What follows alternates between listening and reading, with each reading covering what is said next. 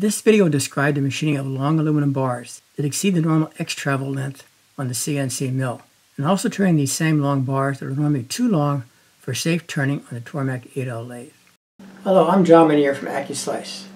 In the process of assembling some of our Accu-Slice systems, I needed some additional of these rear support bars. This rear support bar is attached to the two guide bars, one on each end of the index table, and they maintain the spacing of the two guide bars so that this index table slides smoothly back and forth on the system. These rear support bars are constructed from an aluminum bar 26.5 inches long by 5/8 inch in diameter. There are two 0.73 inch diameter or 12 millimeter holes, one in each end of the bar. These holes are needed to attach the two 12 millimeter guide bars, one in each end of the table. On the end of each of these rear support bars, I've drilled and tapped the number 1032 screw hole, then inserted a 1032 set screw. And a set screw is used to permanently attach this 12 millimeter guide bar to the rear support bar. That holds it permanently in place. The dimension and spacing of these two holes is quite critical. The two holes are 0.473 inches, that's minus 0 to plus 2,000 of an inch, and the space between the holes is exactly 25.5 inches plus or minus 2,000 of an inch. In addition, these two holes must be perfectly straight and parallel to one another. This is because this bar needs to maintain the spacing between these two guide bars on the Accu-Slice system to permit this index table to slide smoothly and evenly on the guide bars. If the dimensions are out askew or not parallel, the index table will bind on the guide bars and the index table will not slide freely. The first operation involves machining the two 0.473 inch diameter holes on my Precision Matthews model PM30MV mill, which I've modified for CNC operation. These two holes must be precisely centered on the side of the bar. In addition, the two holes must be perfectly straight and parallel to one another, and the spacing must be exactly 25.5 inches between each of the two holes. The second step will require machining on my Tormach Lathe. This process includes facing off the surfaces of both ends of the bars, drilling and tapping a number 1032 hole in the center of the bars, and then rounding off the edges and corners of the bars. These rear support bars are 26.5 inches long, but the maximum X distance traveled on my mill is about 20 inches, which presents a problem since I cannot machine both ends of these bars in one operation. On the lathe, whenever I machine bars over 16 inches long, the bars flip around the lathe and cause excessive vibration on the lathe. As a result, I needed to make some custom jigs and machine modifications to permit the machining of these bars. In the remainder of this video, I'll be describing some of the custom jigs I made for my mill and the modifications I made to my Tormach Lathe to enable the machining of both ends of these bars.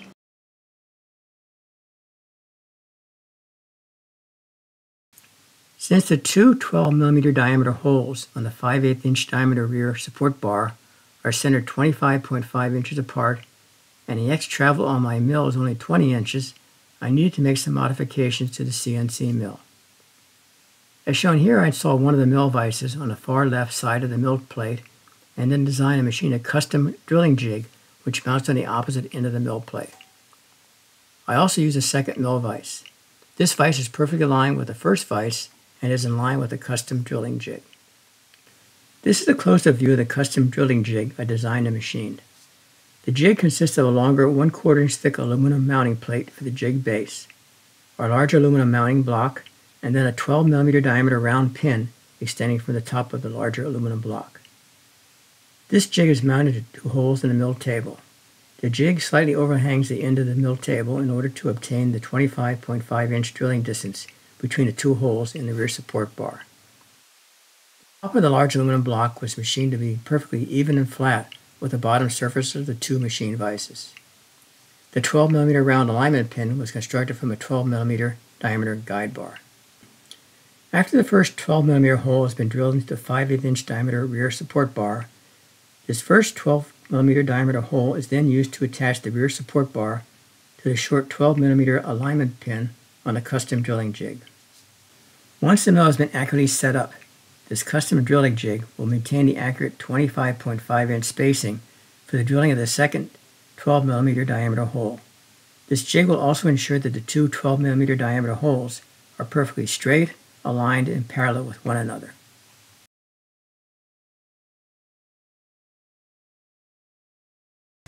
To drill the first 12mm hole in the end of the rear support bar, the 5/8" round aluminum bar is placed into 2 vices and aligned with a stop to set the drill position to 1/2 inch from the end of the bar. The custom drilling jig is turned slightly sideways so that the end of the bar is resting on the surface of the large aluminum block to clear the 12mm pin. The CNC mill was custom programmed to use a pecking motion to drill the 12mm holes completely through the bar. This is a completed drilling assembly of the first hole. I'm producing 36 of these rear support bars for this project, so I continue to drill the 12mm holes in all the remaining bars. And this is a close-up of the drilling operation.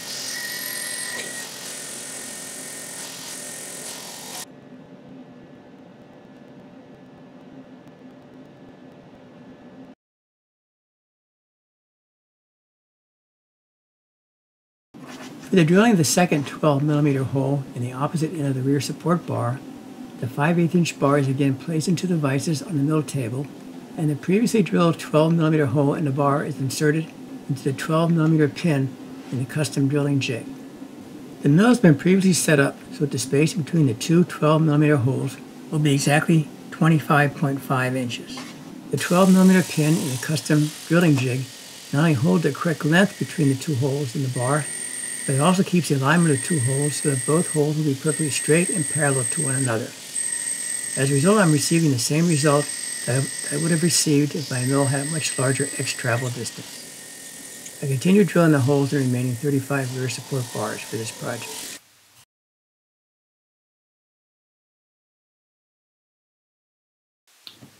The 5/8" diameter rear support bars are 26.5 inches long.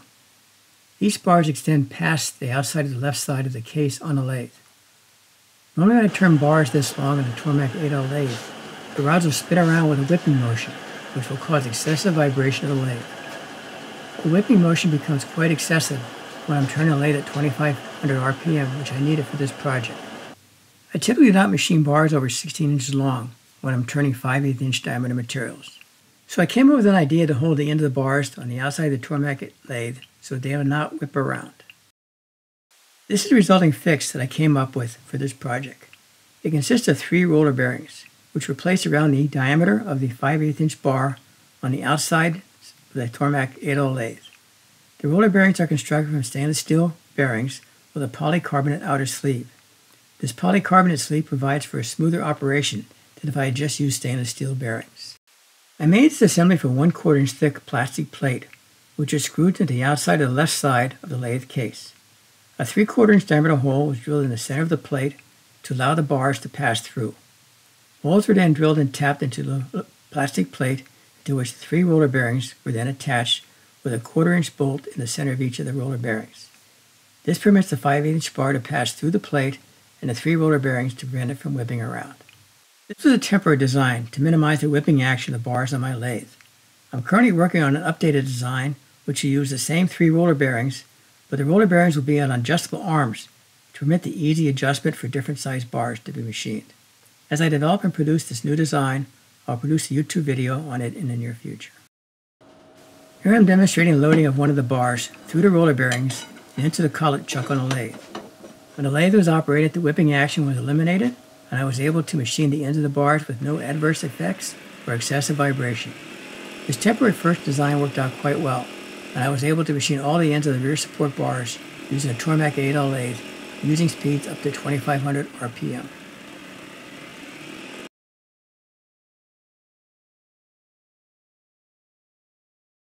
I used the conversational programming feature in the Tormach PathPilot software to develop a G-code for all the machining of the ends of the rear support bars.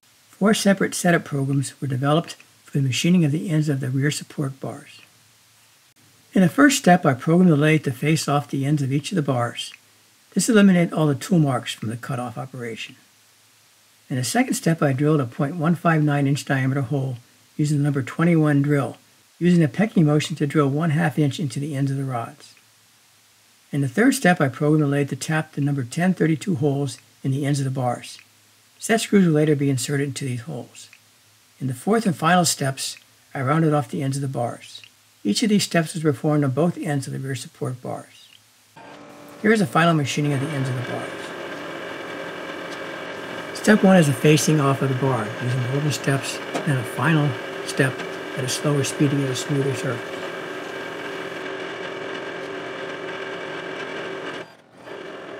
Step 2, I use a number 21 drill to drill 1/2 inch into the end of the bar. Step 3, I use a 1032 tap to tap the end of the bar. And in step 4, we round off the ends of the bars.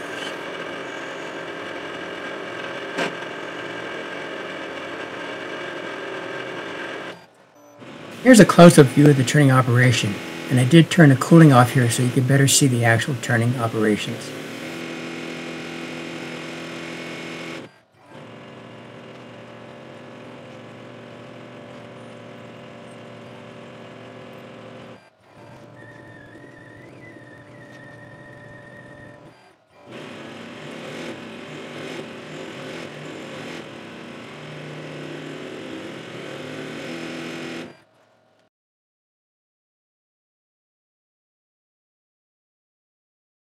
This concludes this video in which we demonstrated some modifications of both our CNC mill and the Tormach Lathe to enable machining of some long rear support bars for the Accu-Slice index table.